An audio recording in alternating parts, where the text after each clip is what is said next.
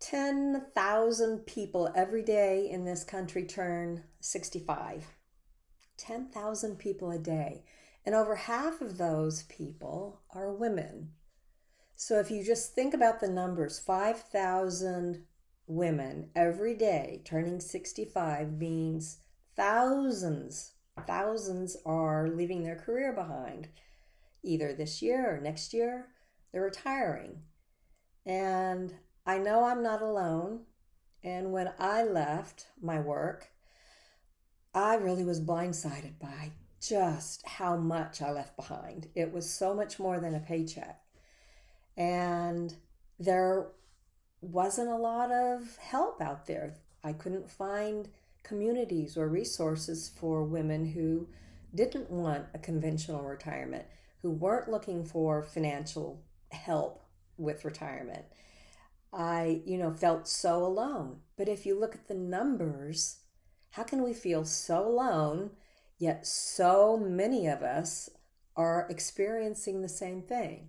So that's the purpose of this Bold Women community. And I'm starting a video series talking about what you might be feeling, what you might be anticipating, and some things that have helped me. And the first thing I will leave you with is, if you want to have a life of meaning and you want to stay relevant and you don't want a conventional retirement, meaning slowing down, kicking back, playing golf and bunco, it's important to define, what does meaning mean to you? That was a surprise for me. And it's very hard to articulate if you haven't spent the time looking inward. And I know everyone says this, mindfulness, meditation, it's true.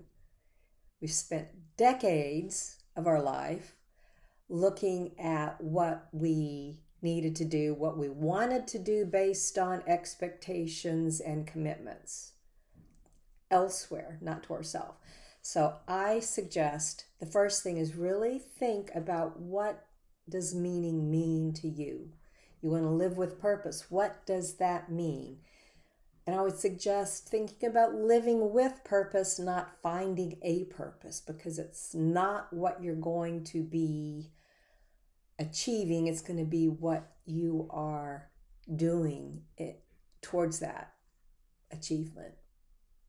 So I'll be back with another video talking a little bit more about how to think about meaning and how to think about purpose.